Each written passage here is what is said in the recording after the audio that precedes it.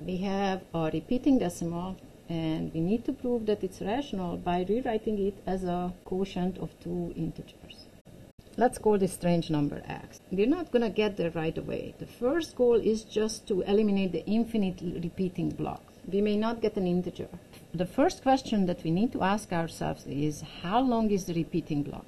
Well, let's see, 7, 8, 2, 5, 7. The 8 does not repeat, but then 2, 5, 7, 2, 5, 7, 2, 5, 7. If we had to rewrite this number, we could write 0.78257. So the repeating block is 3 digits long. And that means that this technique will work if we multiply by a 10 power that moves the decimal point by 3 decimal places. If the magic word is 3, as in 3 digits in the block, then put that many zeros after the 1. We get 1,000. That's the right number. So we're going to multiply both sides of this equation by 1,000.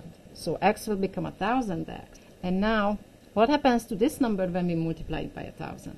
We're going to write the answer aligned by the decimal point because the next step is going to be a subtraction.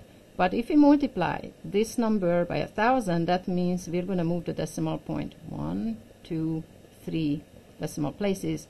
Then we get 782.5725727. So let's do that. 782.5725727.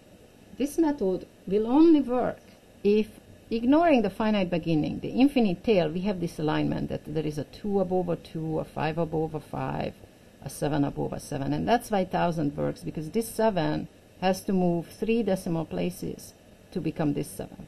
And why is this useful? We're going to use the number's badness against itself. We're going to subtract the left-hand side from the left-hand side and the right-hand side from the right-hand side. This infinite tail disappears, and then we're left with the following subtraction. We can do it with the calculator or with hand, but just forget the stuff that completely cancels out, and there it is. So this is what you need to enter into your calculator. 782.57 minus 0.78. So we're in good shape. And here, when we subtract x from 1,000x, we're going to have 999x. Now notice what happened. We did not get an integer, but that's okay. As long as we got rid of the infinite repeating block, we're in good shape. This is just a terminating decimal. We have to solve for x. If we divide both sides by 999 right now, we will get a fraction, but the numerator is not an integer. There is an easy fix for that. Again, a suitable 10 power. This time we have to ask, okay, how many decimals do I need to move this decimal point to the end? In this case, 2. That means put 2 zeros after the 1. So we're going to multiply both sides of this equation by 100. So if we multiply the left-hand side by 100, we have 78,179. Now it's an integer. And the price to pay for that is that we have to multiply the other side by 100 as well. So that's going to be 99,900. And now solve for x. X is 78179 divided by 99900. Also remember that we just have to prove that it's a rational number. That means produce two integers that their quotient is our number. We do not have to produce the best one. In other words, we do not have to reduce this fraction to lowest terms. So don't worry about that. But as always, if you can check, you should.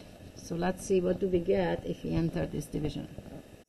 78,179 divided by 99,900.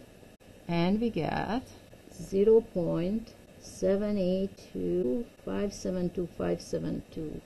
Now what's the 3 at the end? What's going on is that we are smarter than the calculator. The calculator does the following. It knows that the answer is 0.7825725, and then it rounds. It rounds 25 up to 30. Our answer is correct. The difference that we see is in how the calculator handles this infinite decimal, which just rounds.